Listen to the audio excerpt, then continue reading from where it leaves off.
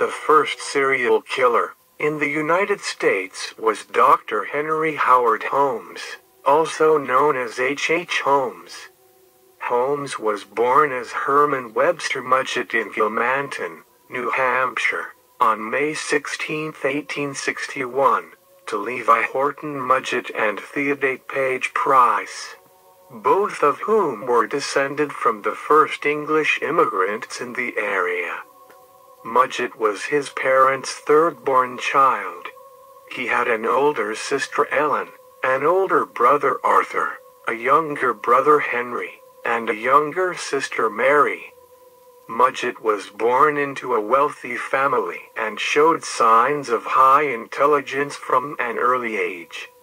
Always interested in medicine, he allegedly trapped animals and performed surgery on them. Some accounts of his life even suggest that he killed a childhood playmate. Mudgett attended medical school at the University of Michigan, where he was a mediocre student. In 1884 he was nearly prevented from graduating when a widowed hairdresser accused him of making a false promise of marriage to her. In 1886 Mudgett moved to Chicago and took a job as a pharmacist under the name Drive H. Holmes. Soon afterward he apparently began killing people in order to steal their property. The house he built for himself, which would become known as Murder Castle, was equipped with secret passages, trapdoors, soundproof rooms, doors that could be locked from the outside, gas jets to asphyxiate victims, and a kiln to cremate the bodies. At the reputed peak of his career, during the World's Columbian Exposition in Chicago in 1893, he allegedly seduced and murdered a number of women, typically by becoming engaged to them and then killing them after securing control of their life savings. Mudgett also required his employees to carry life insurance policies naming him as beneficiary so that he could collect money after he killed them. He sold the bodies of many of his victims to local medical schools. In 1893 Mudgett was arrested for insurance fraud after a fire at his home, but he was soon released. He then concocted a scheme with an associate, Ben Pitezel, to defraud an insurance company by faking Pitezel's death. After Pitezel purchased a $10,000 life insurance policy, he and Mudgett traveled to Colorado, Missouri, New York, Pennsylvania, Tennessee, and Texas, where they committed other acts of fraud. Returning to Missouri, Mudgett was arrested for fraud and briefly jailed in St. Louis. While in jail he met Marion Hedgepeth, a career criminal who agreed to help Mudgett in the insurance scheme with Pitezel. Meanwhile, Pitezel moved to Philadelphia and opened a fake patent office to swindle inventors. After his release from jail, Mudgett traveled to Philadelphia and killed Pitezel. He then convinced Pitezel's widow, who had been aware of her husband's involvement in the insurance scheme, that her husband was still alive, later giving her $500 of the money he collected. Worried that some of Pitezel's 5 children might alert the authorities, Mudgett killed 3 of them.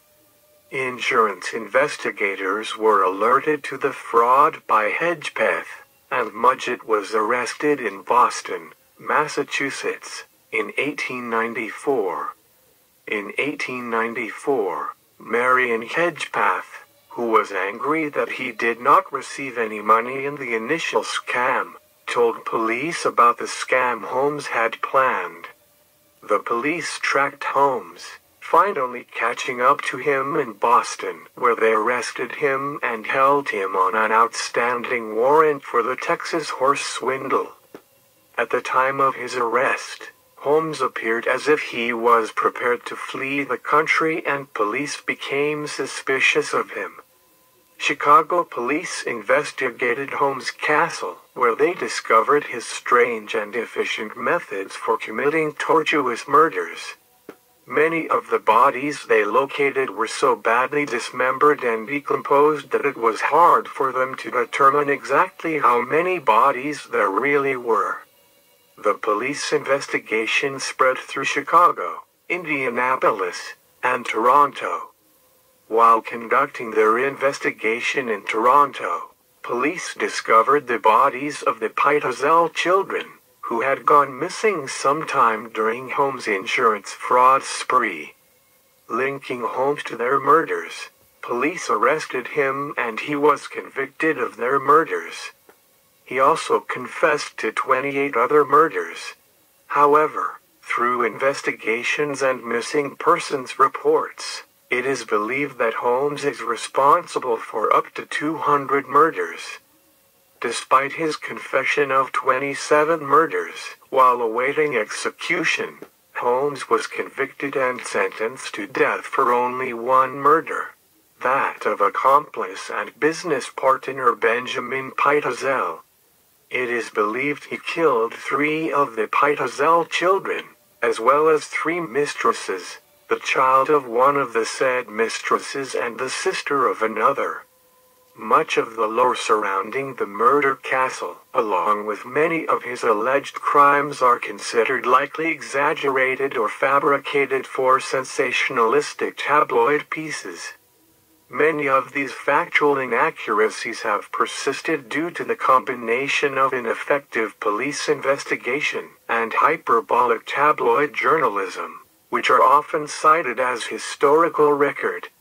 Holmes gave various contradictory accounts of his life, initially claiming innocence and later that he was possessed by Satan. His propensity for lying has made it difficult for researchers to ascertain the truth on the basis of his statements. More often, it has to be a series of similar crimes, committed over a period of time, usually more to satisfy a psychological urge on the killer's part than any more practical motive. And the murders we can't connect to Dr. Henry Howard Holmes generally had a clear motive. Someone knew too much, or was getting in his way, and couldn't be trusted. The murders weren't simply for love of bloodshed but a necessary part of furthering his swindling operations and protecting his lifestyle. Dr. Henry Howard Holmes was tried in Philadelphia for the murder of Pitzel and was sentenced to death by hanging. In May 1896, one of America's first serial killers, H. Holmes, was hanged. Holmes was executed on May 7, 1896, 9 days before his 35th birthday. The castle, which he used to commit his crimes, was remodeled as an attraction and named the Holmes Horror Castle. However, it burned to the ground shortly before its opening. Thank you for watching Death Row.